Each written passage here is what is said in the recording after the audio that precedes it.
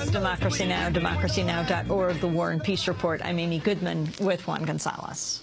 Well, investors at the CIA and Google are both backing a company that claimed to represent the next phase of intelligence gathering, according to a report from Wired. It's called Recorded Future, and it monitors tens of thousands of websites, blogs, and Twitter accounts in real time in order to find patterns, events, and relationships that may predict the future. Google has done business with America's spy agencies before, but this seems to be the first time the CIA and Google have funded the same startup at the same time. The report comes on the heels of a new opinion poll released by the nonpartisan group Consumer Watchdog that shows nearly two-thirds of Americans are troubled by what's being called Google's Wi-Spy scandal. Wi-Spy refers to revelations that Google's Street View cars operating in some 30 countries snooped on private Wi-Fi networks over the last 3 years. Google has admitted that its cars recorded communications from unencrypted home Wi-Fi networks as they photographed people's homes for Google's Street View.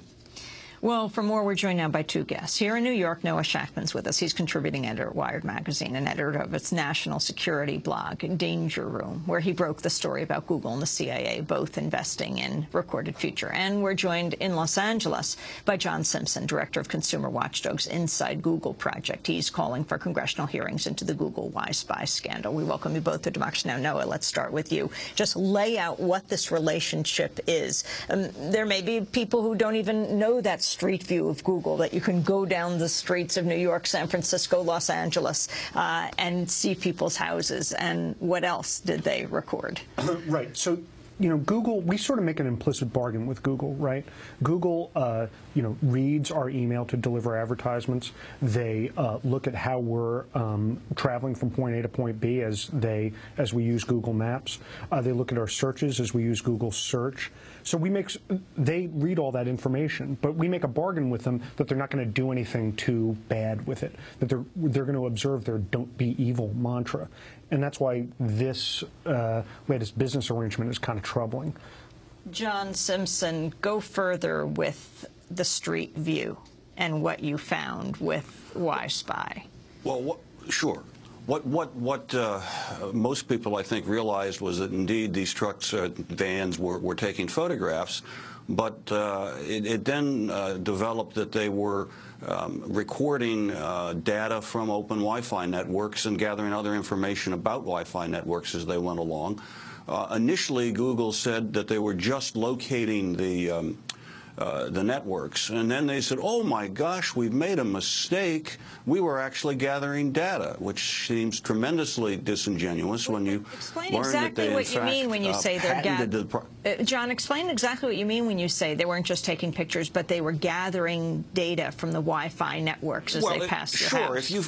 If you have a Wi-Fi network and you're sending email messages over it, passwords are going through it when you log on to websites, any of that sort of communications could be sucked up by their Wi-Spy snooping. And not only would it be sucked up, it was recorded on their servers. So there are parts of people's personal communication that they have in their server network. And what they're doing with that information is part of the problem. No one from Google has said why they were gathering it, what they intended to do with it, and what they have done with it. They've essentially said, trust us. We're the company that believes don't be evil.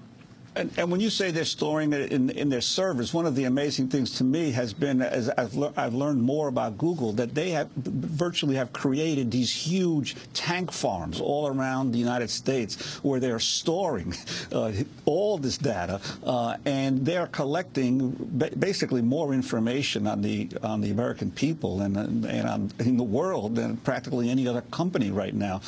Noah Shachtman, I'm particularly interested in this issue of this new company. Recorded Future. How exactly is Recorded Future working? What are they doing with the information they're gathering now for both the CIA, or with CIA investment and with Google investment? So Recorded Future is a company that strips out from web pages the sort of who, what, when, where, why, sort of who's involved, you know, where are they going, what kind of events are they going to, and the idea is to find hidden links between actors that might not necessarily have visible links between them. So for example, if I'm going to Aruba and there happens to be, I don't know, a terrorism conference in Aruba, perhaps I'm going to that terrorism conference. That's sort of the idea. And how is CIA and Google working together? So most people don't realize that the intelligence agencies have an investment arm. It's called In-Q-Tel. And they invest money in promising companies, both to make a little cash and also to deliver those promising technologies to the intelligence community. So in the early part of this decade, for example, In-Q-Tel invested in a company called Keyhole. Keyhole was then bought by Google in 2004 and became the basis of Google Earth, which is now how we can look at all those satellite cameras, and what eventually became the basis for this Street View project, right? And what Street View is it's part of Google Maps. It's a way of, instead of looking at how you get from point A to point B, it's a way to actually see the streets that you're navigating. And so when Google was taking pictures to develop that sort of 3D view of the streets you travel on, that's when it got into trouble collecting this Wi-Fi information. So that's how it kind of all ties together. And of course, there's a higher level, much larger secret intelligence agency, and it's a national security agency. Right. So Google, its relationship with the NSA is unclear, as most things with the NSA are unclear. We know that they've done business together before. We know that Google sold them some products before, some servers. And we also know excuse me, or we believe we know, that when Google suffered a pretty vicious hack attack earlier this year, it turned to the NSA, it turned to sort of the information security specialists of the NSA to help them out and try to figure out what was going on. Now, it gets a little bit complicated because that side of the NSA is not quite as black hat as the side that spies on us. There's actually kind of two divisions within the NSA, one that's relatively benign and one that's relatively not benign. But it's yet another example of how Google and the country's intelligence agencies are starting to get closer and closer together. Have there been any attempts in other countries to begin to place limits on some of this cooperation between Google or they're being able to use what they're doing here in the United States to spread to other countries? The answer, I'm sure, is yes, but I don't have details. I'm sorry. Well, let me ask John Simpson. What are you calling on Congress to do? Well, we want to know exactly what Google was trying to do when it sucked up all this personal communications when it was doing the Y-spying. And we're also very concerned about precisely the nature of this growing relationship between our intelligence agencies and Google. And we think that both of those things need to be a subject of a hearing.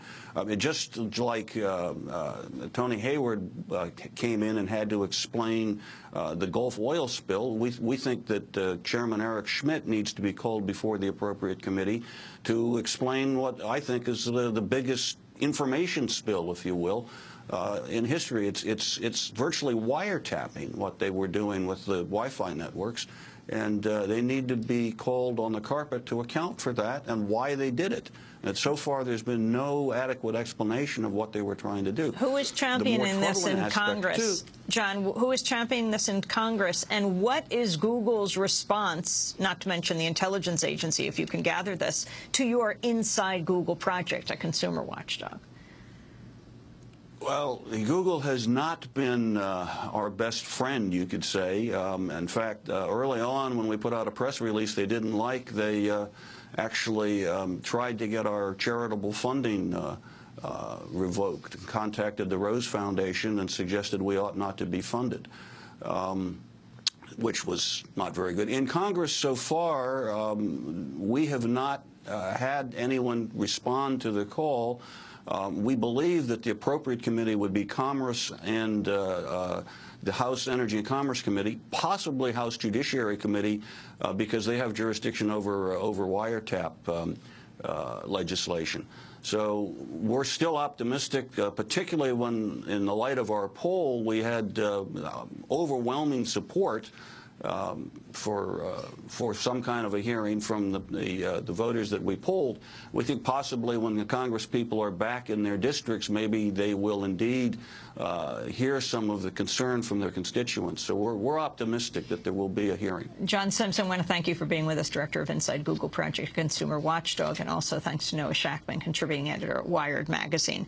White House visitor logs showed that Alan Davidson, Google's Director of Public Policy and Government Affairs, has had at least 3 meetings with officials of the National Security Council since the beginning of last year. And John Simpson also has written that based on today's Washington Post series, it appears Google holds classified U.S. government contracts to supply search and geospatial information to the U.S. government. That series they did last week. That does it for the broadcast. I'll be speaking tomorrow in Columbus, Ohio at noon. Go to our website, check it out. Democracy Now! Produced by Mike Berkshire from Dr. Deuce, Anjali Kamat, Steve Martinez. I'm Amy Goodman, and with Juan Gonzalez.